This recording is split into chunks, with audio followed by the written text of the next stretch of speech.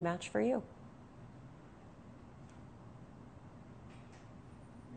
We are back with Tiger, and Tiger is a year old, and Tiger has a sibling that you'll be meeting in just a moment. Sometimes people want to adopt two cats at the same time, and in the case that meets your needs, then Tiger and Pumpkin might be a good match for you to get. One of the things about getting two cats at the same time is that if you get litter mates, then they've already been exposed to all of the same germs, they already like each other, and they're going to be similar in other ways.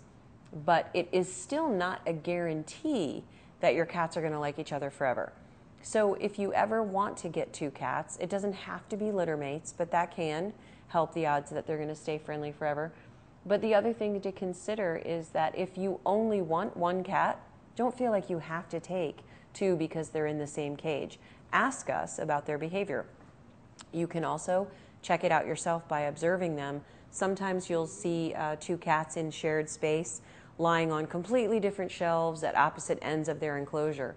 But when you see them in the same cat bed, even though there's 3 cat beds available, those are the cats that we consider a bonded pair that we like to adopt together because they really seem to get a lot out of being together. And because Tiger and Pumpkin are young, we don't know yet how they're going to feel about each other long term. They certainly enjoy each other's company now, and they play together. And if you work long hours, you might consider getting two because they'll entertain each other somewhat. She is a beautiful tabby cat. She has a little bit of orange coloring in her, so it's called Tortie, a combination of tortoiseshell and tabby, but it doesn't matter what it's called. It's just a way that we use to talk about cats when they're not in the same room with us, so that, for example, Randy can go and get one. We describe their colors pretty technically, but it's not really important. It's not hard. And this little girl, Randy was saying, she has that elegant, long, oriental cat look, if that interests you.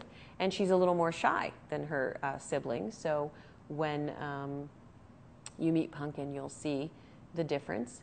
And that's another reason that she might prefer to be adopted with Pumpkin, is because the confidence of being with another cat that is confident, that she knows well and trusts, might really help her come out of